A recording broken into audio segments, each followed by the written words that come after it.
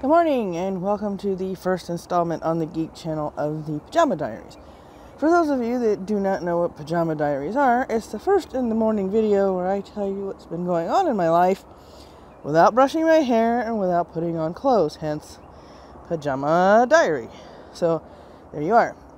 Some of you probably got a real extreme close-up. So yeah, never uncaffeinated are these things, I'm telling you.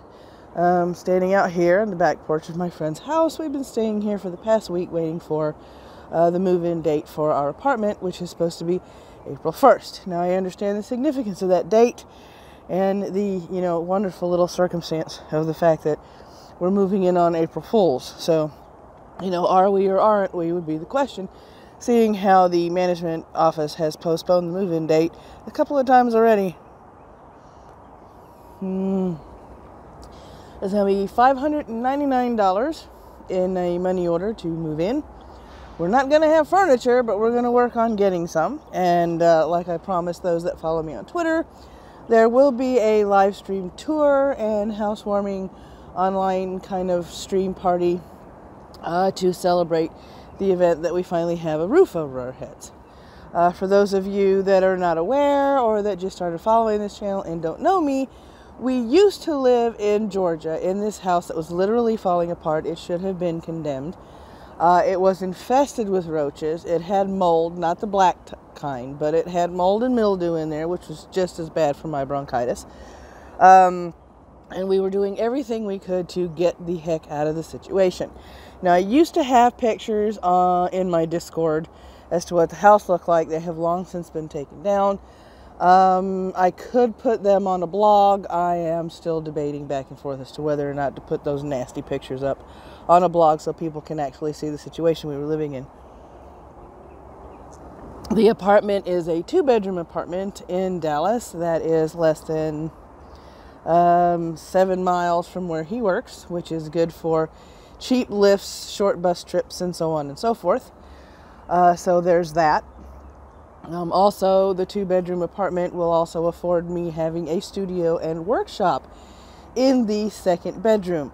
And we're also going to be looking into getting a futon or a portable bed for that room for anybody that wants to come and visit, stay a couple of days, so on and so forth, because we know we're going to have friends that are going to want to come over.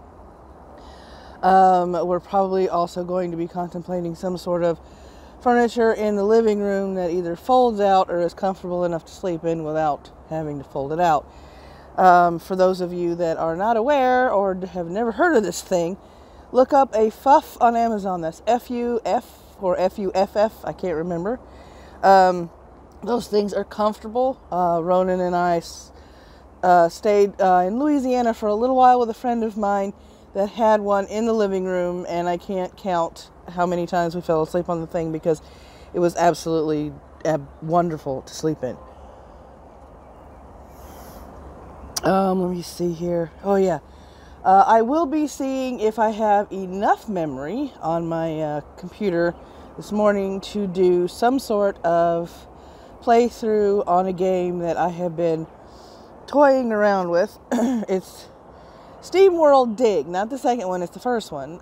Twitch Prime finally gave me the first one, and there are lots of differences between the first one and the second one, one of them being I can't figure out how to get a controller to work with it. Controllers are not compatible with the first game. I gotta see if I can remap the keyboard to make it easier for me so my fingers aren't all over the keyboard trying to get everything to work. There are pros and cons to the game compared to the second one, but I'll get into that when I do that video, and I don't know when I'm going to be uploading that one, but it'll only be uploaded if I have enough memory to run OBS and the game at the same time, so I have my fingers crossed that that will happen. Don't forget that tonight at 7 p.m. Central Standard Time, that's 8 p.m. Eastern, on this channel, there will be a premiere for my very first Memory Lane video, so I'd like to see you guys in the chat if possible.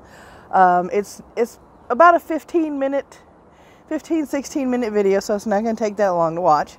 So you guys can go about your usual night streams and things like that and have fun without it impeding any of your progress. But I hope, that's my bronchitis. Sorry about that. I hope to see you there. I hope to have fun with you in the chat, and I hope you guys enjoy the video. I will be taking requests for the next video after this next one that I'm going to be doing. I'm always looking for input, but they have to be classic. They have to be either 60s, 70s, 80s, or 90s cartoons. 2000s, that's it. Nothing from 2010 up. I'm doing the old stuff, guys, because, you know, plenty of people are covering the new stuff. I want to go back to my childhood and maybe some other people's childhoods and watch some stuff that I didn't even know existed. So, as usual, like on my main channel, requests are welcome. If you're a patron or if you decide to tip any videos or any streams that I have, then your request becomes a priority. But it is not customary, or not customary. See, now I didn't have enough caffeine. The vocabulary escapes me. It is not mandatory to tip or become a patron. I only ask for you guys to do so to support the channels if you like the content, because it's a way of telling me that you do like the content, and I thank those of you that support me. I am getting ready to shut my Patreon down soon, so be on the lookout for that announcement on the main channel. So more later. Bye. Okay, Eunice, travel plans. I need to be in New York on Monday, LA on Tuesday, New York on Wednesday, LA on Thursday, New York on Friday. Got it?